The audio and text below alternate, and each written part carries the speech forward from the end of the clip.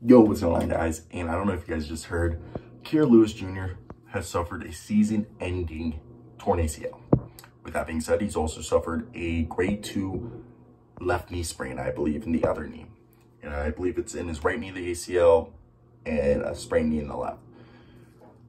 So far, the circumstances on how it occurred have not came out, but it sucks because Kira Lewis Jr., very young guy, part of the reasons why he was drafted so high was due to the fact that he was the youngest player in the draft. Like, he just turned 19. He's a sophomore in the NBA, second season NBA vet, you could say, or NBA pro. And I want to hear your thoughts. This sucks for his development, guys. It really does. Like, this is not good, you know? Kira Lewis Jr. is a guy who, arguably behind De'Aaron Fox, might be the, second fastest guy in the NBA. And it seemed like he was going to be an integral part of this team. This is going to stunt his development. It sucks.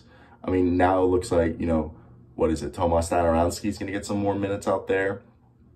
And this is a team that Pelicans aren't having the year that they wanted to have. But, hey, hopefully after, this occurring, we can see maybe them trying to get a trade down. Because, look, Devontae Graham's the starter there.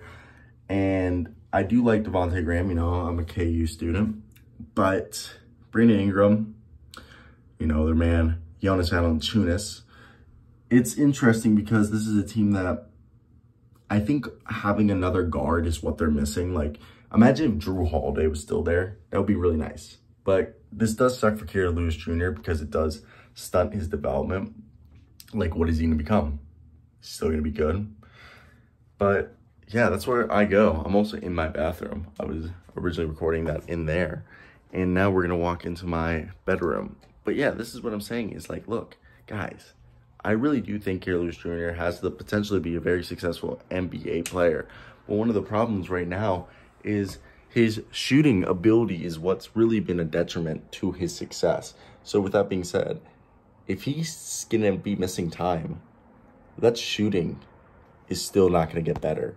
And if that shooting is not going to get better, he's not going to get better. And Kira Lewis Jr., this ACL could inhibit him from becoming the player that we thought he was going to be. He could lose some athleticism. This is all being pessimistic, but I'm optimistic that he'll grow from this. He'll be able to become better, come out the other end. And yeah, so I want to hear your guys' thoughts down below. That's basically it for me. It sucks. Kira Lewis Jr., good player, Alabama. I was back off. End of the video, guys. Hope you guys did enjoy it. As always, if at first you don't succeed, try again.